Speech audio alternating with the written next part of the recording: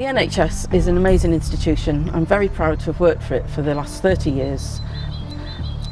I'm absolutely disgusted to see it being sold off, and I want my MP to work hard to bring it back into the public hands. This privatisation was started first by Labour with the Private Finance Initiative, and then carried on by the Conservatives and Lib Dems under the 2012 Health and Social Care Act.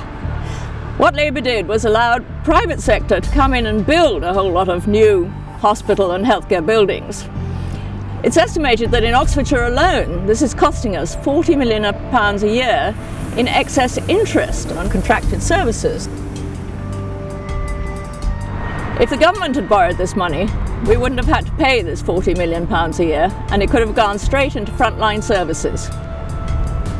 Then, the Conservatives, with the help of the Lib Dems, have carried this on in the last Parliament, and it's being very cleverly done. It's a sort of creeping privatisation, which first of all removes the government's responsibility to provide healthcare for all. I think most people don't realise that the government is no longer responsible for providing healthcare for all in this country. And by the time we realise fully what's happening, it'll be too late to change it.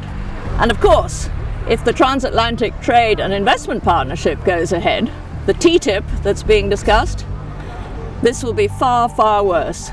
Our NHS will be taken out of our hands, possibly forever, and taken over by private companies, probably largely US healthcare companies.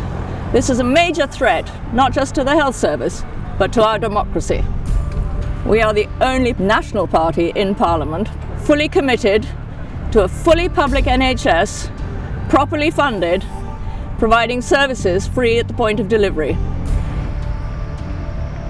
So that's why I'll be voting for Duncan in May.